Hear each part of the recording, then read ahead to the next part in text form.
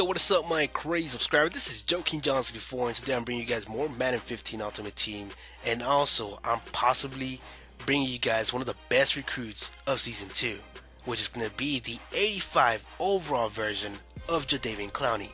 And the only way you can get the 85 overall version of Clowney is by collecting 2 Rising Stars of Clowney, and he's pretty much 80 overall. It's going to cost you a little bit because he's mostly like around 15,000, but I suggest to bid on him in order for you guys to get like a 6,000 coin discount, because that's the only way you can get him for that cheap. So yeah, for sure it's going to be a big help. I mean, I want to get the run stuff version because I don't want nobody to pull any kind of, counter bullshit or misdirection bullshit on me. I don't want nobody to run against me. And if you guys remember my first round on my playoff game, I faced a guy with Adrian Peterson. He just did a counter to the left and that motherfucker took off. I don't want none of that thing to happen again. So I'm going to recruit the running stuff Clowney with a double running stuff. We're going to be able to see how much this guy's going to give us. And also, I'll be comparing the 85 version of Clowney with the original one, which is 81 overall, which I've been using the whole season 2. So there you go. I just won the bid, and we're going to be checking the sets. In order for you to get the 85 overall version of Clowney, you got to complete the set. So I'm going to show you guys right here the Rising Stars.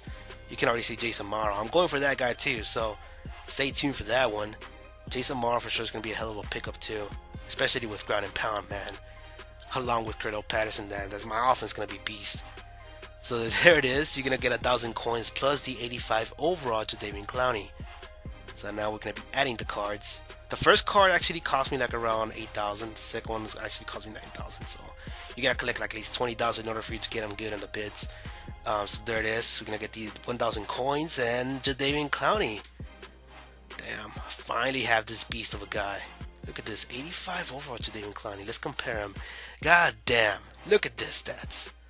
Look at these stats. Isn't that too beast, man? That's too beast. It should be illegal to be that beast. I mean, look at that. It's seriously underrated, man. How can this guy have that many stats and yet 85 overall? It's probably the awareness for sure. I mean, look at that. It's the power moves, the finesse moves, the acceleration, especially the acceleration is pretty much high. Damn, this guy's gonna be a beast. So, what do you guys think? Do you think this was a great pickup? Terrible pickup? Leave your opinion in the comment section. I would like to hear it. And in my opinion, guys, I think it is. I think it is a great pickup. Maybe one of the best pickups of season 2. Maybe because also I have to include who was it? Mike Adams and somebody else that also was a great pickup of season 2. But I believe Clowney is going to do something in the Super Bowl. I believe this guy is going to stop every single run.